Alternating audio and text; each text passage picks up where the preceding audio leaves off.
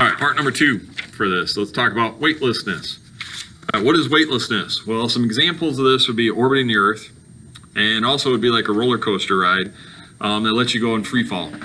If you were at Cedar Point, and I know if you haven't been to Cedar Point, this might not make a whole lot of sense, but if you have, and you're riding on Power Tower just takes you up, and then lets you go and lets you fall.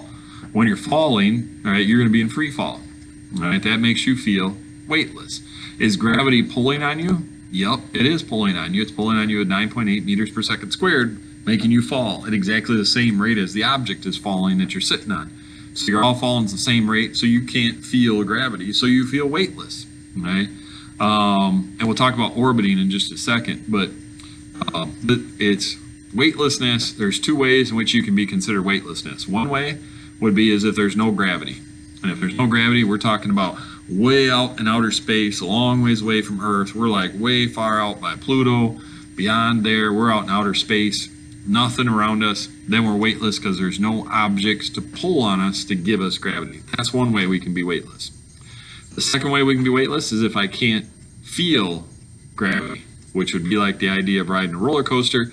And as I fall, I can't feel the gravity pulling on me, so I will feel weightless. All right, even though gravity is pulling on me, but I have nothing to push up against to feel the gravity against me. All right, so letter B, gravity pulls an object towards the Earth. We know that. That's why if you take a ball, let go of it, falls towards the Earth. Let go of a pen, falls to the Earth.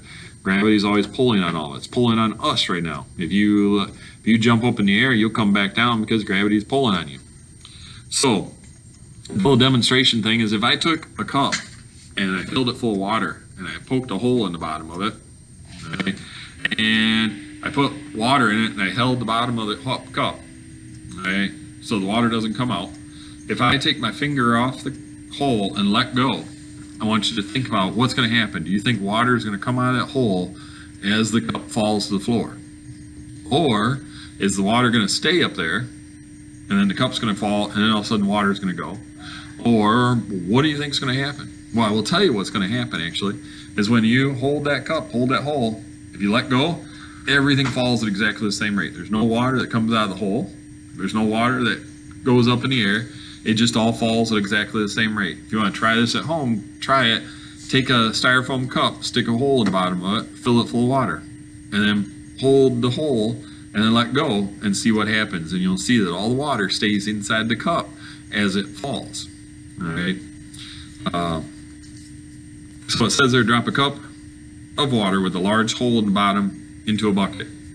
Why won't any water come out of the hole as it falls? Because everything falls at 9.8 meters per second squared. And that's the answer there, is both the cup and the water are falling at the same rate. Okay. Letter E, Space Lab is falling around the Earth when it's in orbit. Oh, now this takes us back to this idea. Let me get rid of this thing over here. All right, and that is that Space Lab that's cruising around the Earth, it's orbiting, all right, and it's going around the Earth. What's actually happening is, if we take this thing and I make Earth, so here's Earth, well, Earth is exerting gravitational pull on that object, pulling it down. Right? But as long as that Space Lab has got enough forward inertia, it's going fast enough, 26,000 miles an hour, that's how fast it's going. Right, it's got enough forward inertia that that curved path that we talked about earlier in the notes follows the curve of the Earth. So this curve is going to go this way, and that's going to go this way, and that's going to go this way, and that's going to come right back up here, and it will not have hit the Earth. And that's actually why things orbit the Earth, is because they've got enough forward inertia and they got gravity pulling down on them that that curved path follows the curvature of the Earth. Right? So according to your notes there, it says you got forward inertia and you got downward gravity. The two of those blend together to give a curve that's equal to the curve of the Earth. Now, what if we had no forward inertia? If the object wasn't moving forward, then what's it going to do? It's going to fall straight down to the Earth. Okay, and that would be what happens like if you drop something out of an airplane. It falls to the Earth.